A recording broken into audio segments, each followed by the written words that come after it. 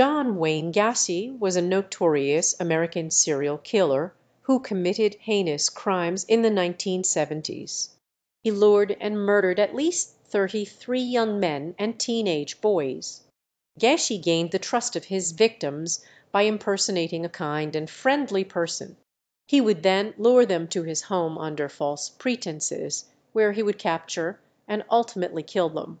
Gacy's crimes were discovered when police searched his house in 1978 and found the remains of several victims buried on his property. He was arrested, tried, and ultimately sentenced to death.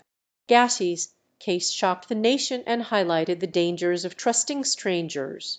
It is important to remember that discussing gruesome and violent crimes like this can be distressing. If you have any further questions or need support, please feel free to ask.